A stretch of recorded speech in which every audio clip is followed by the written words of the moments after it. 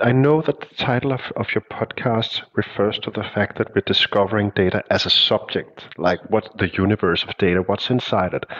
And I really love the diversity of all your guests.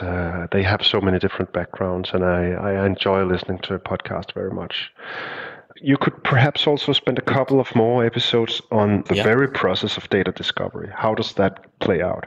Because I see a lot of misunderstanding about searching for data and searching in data. People think data discovery begins when they are searching in data, because that's where the really complex maths actually begin, right?